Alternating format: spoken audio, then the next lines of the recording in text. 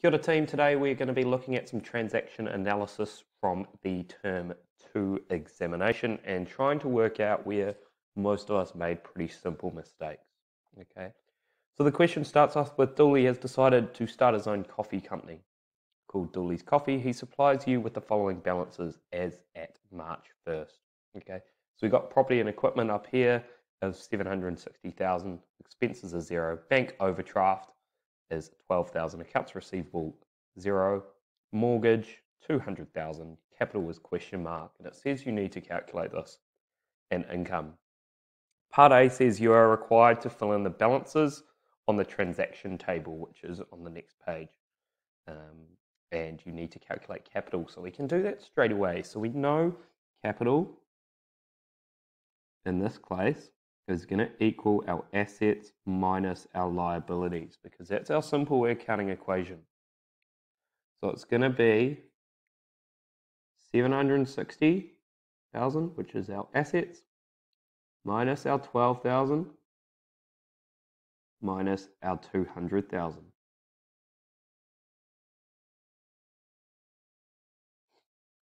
And as you can see there, that would equal 548,000.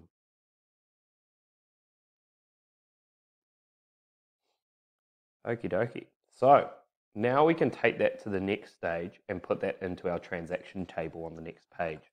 So on the next page, there was this document here, and you basically needed to fill in the blanks. And I'll get these side by side for you so we can see both of them.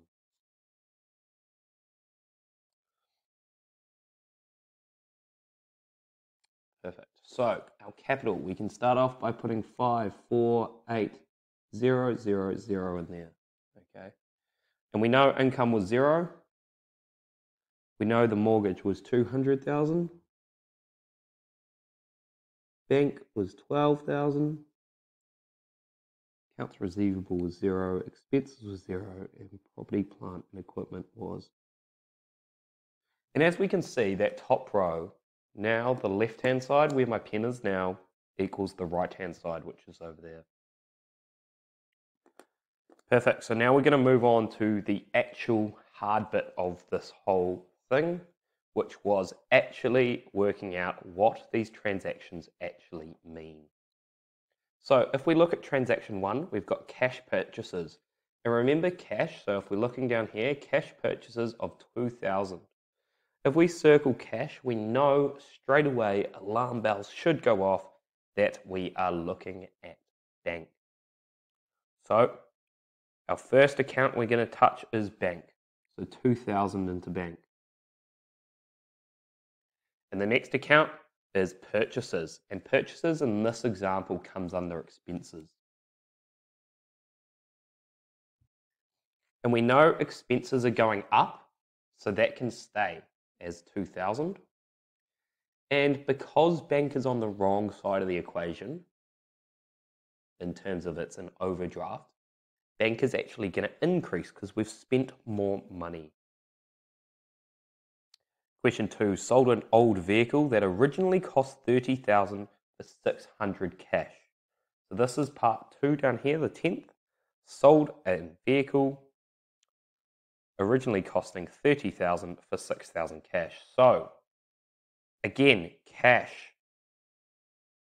Straight away we know we're involving the bank. So the bank's going to go down by 6,000, and I'll explain why it's down very shortly. And we know 30,000 is coming out of property, plant, and equipment. But as we can see, gents, these two sides do not match, and they do not make sense currently, okay? Because 30,000 comes out of the left-hand side and only 6,000 comes out of the other side. So we call this a loss on sale. And so 24,000 needs to come into expenses. Just remember the bank account's going up in this case, so it's going to be negative 6,000 because we owe the bank less money in this case. Number 12, we paid insurance of 2,000 by internet banking. Okay, so internet banking is an automatic payment from our bank account. So again, we can chuck 2,000 straight away into our bank. And insurance is an expense, so that's going to come into this column here. Okay. This next one was a bit more tricky, and we'll talk through it. So Dooley took coffee home for personal consumption. Okay, so we're down here. Dooley took coffee home for personal consumption, and the cost price was $40. The selling price was $80. In this example, the selling price is redundant because we have never sold it. Okay, so we can actually cross that bit out. It is not needed. So now we know this is drawings. Okay, so that's going to be negative 40 in the capital account, which is over there. But the other account, where does this other 40 come from? It comes from expenses because it comes part of purchases. So it's a purchase that we made that is no longer applicable to the business. So it's going to be negative 40 in that account. On the 18th, we sold coffee beans on credit, massive word there, on credit, to Backstreet Cafe for $6,000. So we sold something, so sales. We know sales is an income. Okay, so that's going to come under income. So it's not going to be negative, it's going to be positive. Okay. And the other one we go to is sales.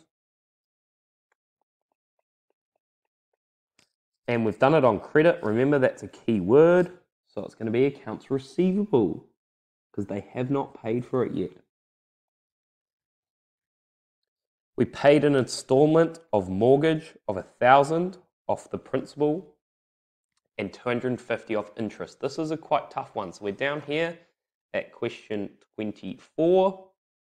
Paid installment of mortgage, $1,000 off the principal and $250 off interest. Okay.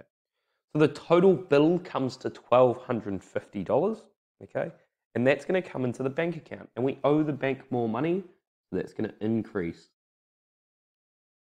Then $1,000 is going to come off the mortgage. And the principal is another way of saying, the interest is another way of saying interest expense. So it's going to come into here. Number 26, Dooley took $1,000 from business bank account to help him pay for a holiday to Queenstown. And so that is number 26 that we are doing now.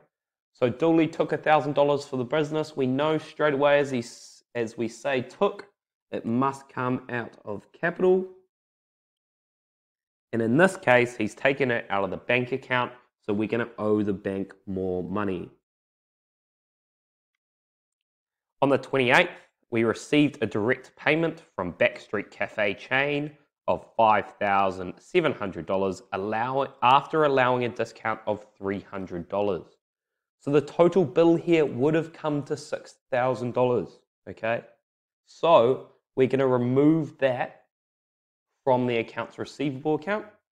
So we're going to bracket 6,000. But in the bank account, only 5,700 comes in. And the other 300 comes under discount allowed, which comes into the expenses account. Bought new furniture for the business office of $15,000 using FPOS. So FPOS is an automatic payment. So that's going to be straight away 15,000 out of the bank and 15,000 into property, plant and equipment because we've bought something new, so our asset goes up. And we received rent from a tenant in a business premise paid directly into our business account. Rent received, okay, is an income of $400. And we've received it directly into our bank account, so the bank account's going to go up and we're going to owe the bank less money. So there's all our transactions as the exam asked for. The other tricky bit here is to look for the totals in each account. And that's what we're going to go through now and totaling these accounts and making sure we've absolutely nailed this question, okay? So as we can look at the right-hand side, we come down. I always like to start with capital because I find it the easiest account to do because normally there's only a couple of transactions. So if we go 546, 960 is in that account. So 584 minus the 40 minus the 1,000 gets us to that nice figure there. Our income comes to 6,400. Our mortgage, we've only had one transaction, so that's pretty straightforward as well. This one comes to 21,150. That stays at 0 because the two 6,000s cancel each other out. Okay. This account is 28,510 and 74500. Okay. So, and then question C, so we can bin this, we've done that side, we've done all those questions, so now we can just focus on the bottom of this exercise here, which we will focus on now, okay? So the question at the bottom says, use the information above to calculate profit or loss made by Dooley in March. So remember, profit equals income less expenses. So our income in this place is $6,400 minus our 28,510, which equals a total of 22,110 $, and this is actually a loss. Okay, and that kind of sums up this sort of transaction analysis. If you've got any other questions, please just enter them below and we will get back to you as quickly as possible. The next video we're going to be doing is on income statements, so please stick around.